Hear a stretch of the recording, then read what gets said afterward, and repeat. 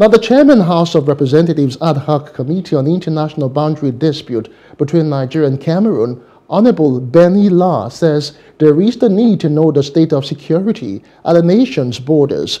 Honorable Lar said this at the ongoing investigative hearing on the boundary dispute in Abuja. Now, Plus TV's Emmanuel Ehijine's report is presented from our studios. Following complaints by Nigerians living at the borders between Nigeria and Cameroon and the hardship encountered due to incessant incursion by terrorists and gendarmes from neighboring Cameroon over disputed territories, members of the House Ad-Hoc Committee began investigation into more insight into the matter.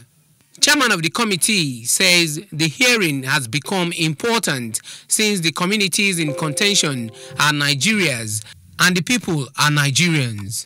She says it is important to understand the role of the paramilitary and the military in ensuring the protection of citizens in the disputed area. We're here to find out what is the role of the military. What is the role of the military in safeguarding our borders? Because as we know, Nigerian borders, safeguarding the territorial waters under the Constitution lies under the purview of the Navy. And we must thank the Nigerian Navy for their support when we visited Cross River State and Danare axis. The Director General of the National Boundary Commission, Adamu Adaji, blames the disagreement in the disputed territories to lack of understanding of international laws by members of the affected communities. This, however, does not sit well with the representative of the aggrieved communities, who sees the comments and actions of the Commission as unpatriotic. Like we said, we lost 33 villages in the Lake Chad region because these are villages of Nigerians. So if we were to go by the argument, we'll have said, no, they are Nigerians, they must be placed in Nigeria, so the boundary must be changed to enclose them in Nigeria. So that is not what Nigeria is all for. I don't know, Attorney General, whether you have ever asked this question, Rumsike, why is it not given to Nigeria? Why is it not beaconed? And why our people are protesting? Whether we are ceded to Cameroon or left in Nigeria, we are one tribe. I told you, we have one local government there. So we are not doing emotional beating here. We are neither complaining that we are having some challenges if we are relocated.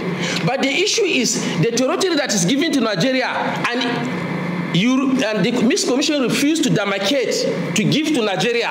You have not complained. Then now you jump and begin to take Sena to give to Cameroon. This is why the problem arises.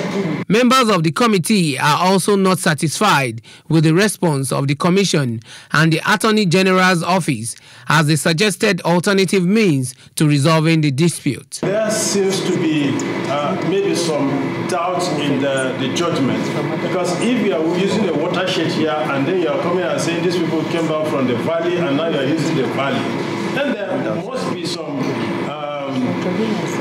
interpretation issue.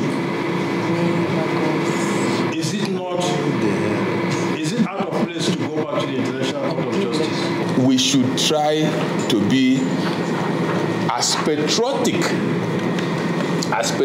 as we can. Whether you are affected today or you're not affected by your decisions today. The thing that is lacking, the very basic ingredient that is lacking in this country is patriotism. I have not seen it enough. Present at the hearing are the Army, Air Force, Navy, NSCDC, Customs, Immigration, and the DSS.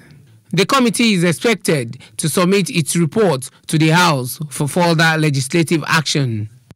Hello, hope you enjoyed the news. Please do subscribe to our YouTube channel and don't forget to hit the notification button so you get notified about fresh news updates.